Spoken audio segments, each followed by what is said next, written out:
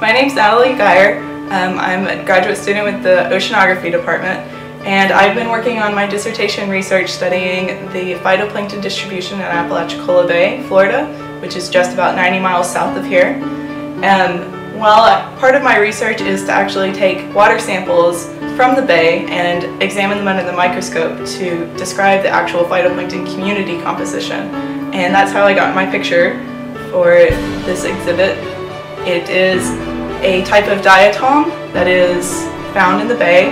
Diatom is a type of phytoplankton that has a glass shell. It's also called a frustule, and I will show you some of the samples and how we look at those. This is called an Utermole chamber.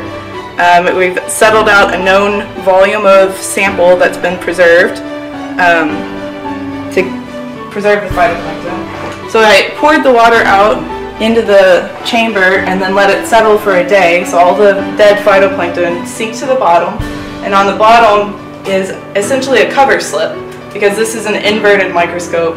So whenever we look at things on this microscope, we actually look at it from the bottom up. So on this microscope, the light comes from the top, which is opposite the kind of conventional microscope.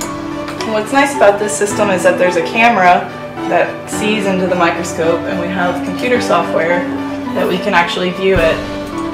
These are two examples of two diatoms, two different diatoms than were in my sample. And we can see another one here. There are a few small cells.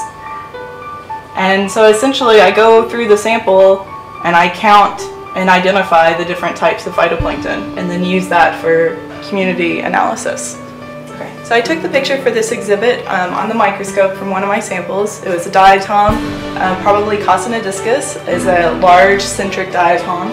And some other specimens that I've also seen on the microscope and taken pictures of with this camera system are a wide variety of dinoflagellates. Some of them are just so cool looking. So this would be something similar to what my picture is of. And this is kind of just an index of different phytoplankton in Apalachicola Bay that we use for our research, that I use for my research. So in Apalachicola Bay, we really care about the phytoplankton distribution because there's a lot of debate going on in the political side of things with the water wars. So the Apalachicola River is fed by the Chattahoochee and the Flint rivers, which go through Georgia and Alabama. So Georgia, Alabama, and Florida are all debating about who gets the water.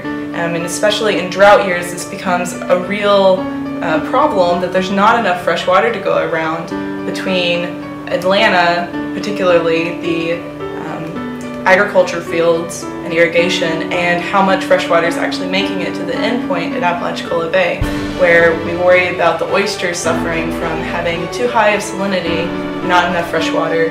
And this is really going to start getting at the other part of the story, the bottom of the food chain, what's happening with the phytoplankton that are a really important food source for the fish, the oysters, and all the animals in the bay.